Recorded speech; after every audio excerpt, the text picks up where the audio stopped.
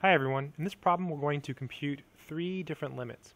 Now there's a couple ways to do these problems. I think the easiest way is to use some intuition. So for the first one, you can look at it and you can automatically tell that the answer is 0. And so I'm just going to put equals 0 here, and now I'll explain why. So one way to figure out the answer by looking at it is to look at the degrees. So the number here, 8, is bigger than the number 7. So this piece here on the bottom grows faster than the piece on the top. So the bottom grows faster than the top, so eventually it gets really, really close to 0.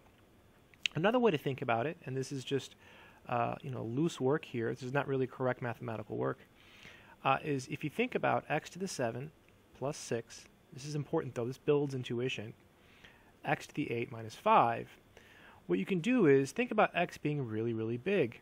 So when x is really, really big, the 6 and the 5 don't really matter. So this is approximately equal to x to the 7 over x to the 8, which is equal to 1 over x. And so now it's more clear that when x gets really, really, really big, this gets really, really close to 0. And this happens as x approaches infinity. Remember, when the bottom gets big, the fraction gets smaller. If you're ever confused by that, always go back to basics. Think about 1 over 10, that's 0.1. And think about 1 over 100, that's 0.01. And think about 1 over 1,000, right? That's 0.001. So the bigger that the number gets on the bottom, the smaller that the fraction gets. And that's what's happening here in the original question, right? The 8 is bigger than the 7, so the bottom is getting bigger than the top at a faster rate. So this fraction is getting smaller and approaches 0. Here, the numbers are the same. You have a 7 here and a 7 here. Whenever they match, you just take the coefficient of this one, which is 1, and divide it by the coefficient of this one, which is also 1. So in this case, it's equal to 1 over 1, which is equal to 1. And that would be the answer.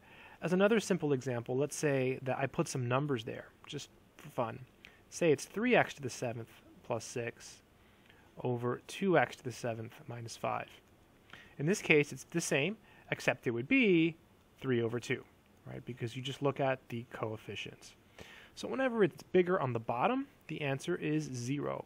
Whenever the numbers match, the answer is the ratio, which means fraction, of the leading coefficients. That's what these are called, leading coefficients. This last one is probably the hardest one, and it really makes this problem worthwhile. So the answer here is infinity. And I think the best way to see that is to go back to this intuitive scratch work. So check this out. So we have x to the 7 plus 6 over x to the 6 minus 5.